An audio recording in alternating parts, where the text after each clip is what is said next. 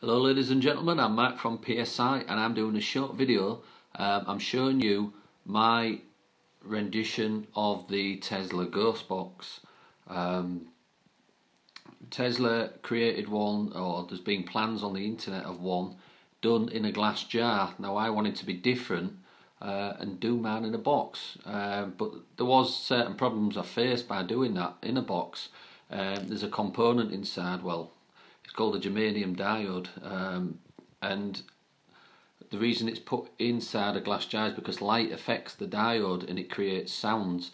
Anyway, I won't go too technical, but what I've done is you've got your two antennas. You've got this one, I just did a weird shape, it's using copper, and then you've got the copper one with the Tesla pancake shape.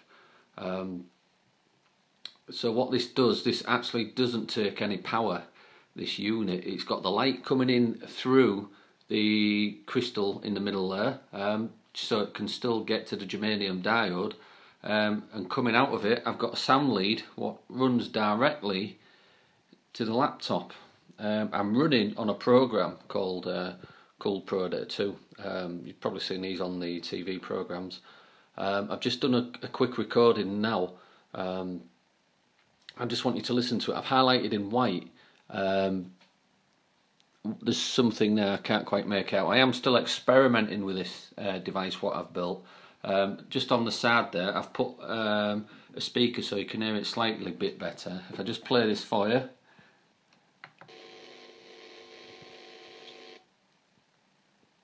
I don't know if you heard that, it was something there. Can't quite make it out, but what's going on with this, I'll show you a recording, what I'm doing with it. I'll start a fresh recording. I'll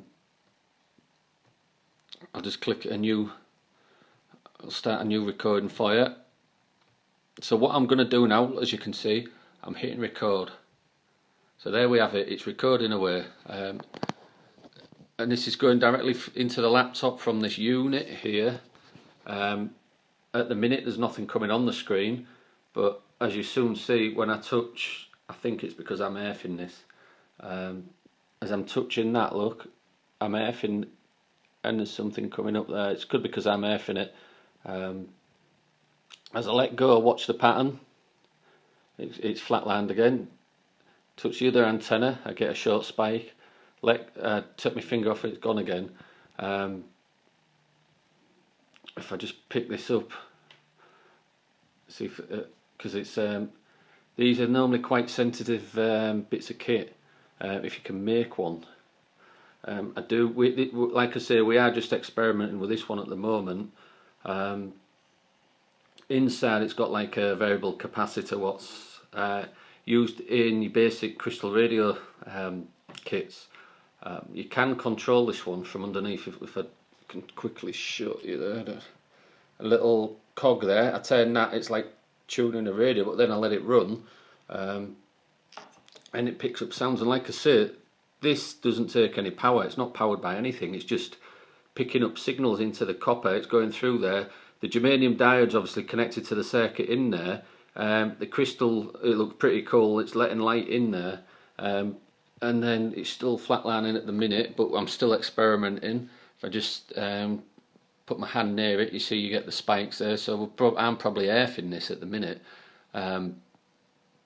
So I'm going to keep playing with this. It may be used as a device to communicate if I can tune it in slightly better. I'll just play that section back there for you to get a quick look at it. As you can see, the spikes have started touching it.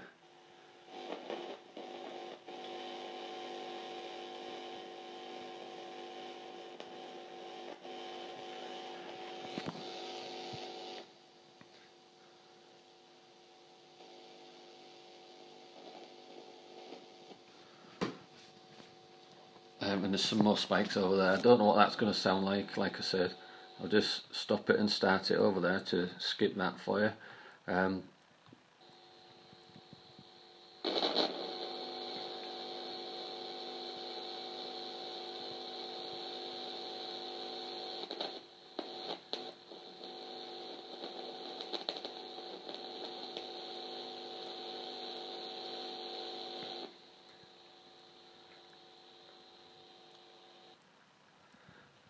So yeah, it's just like I say, it's in its experimental stage at the minute. It's looking pretty cool. I'll give you a quick glimpse what's inside without breaking too, if I can help it. In there, as you can see, there's well, if you can't see, I created a coil to try and get the bit of a reverb sound on there.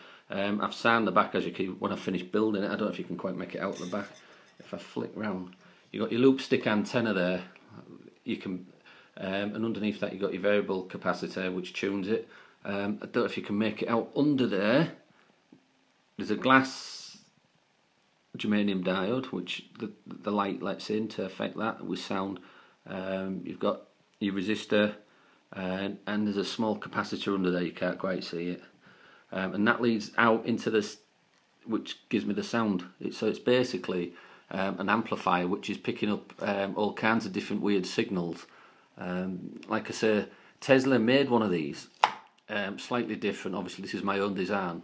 I think he did it in a glass jar, and he got all these weird sounds, and he thought it was the spirit world talking to him. And back then, I'm not sure if there was many radio stations, so he wasn't even picking up radio signals. So he doesn't know what it was, if it was alleged spirit or even something from out of this world, maybe bordering the ET thing he's maybe going into. But yeah, it's still experimental. It looks pretty cool.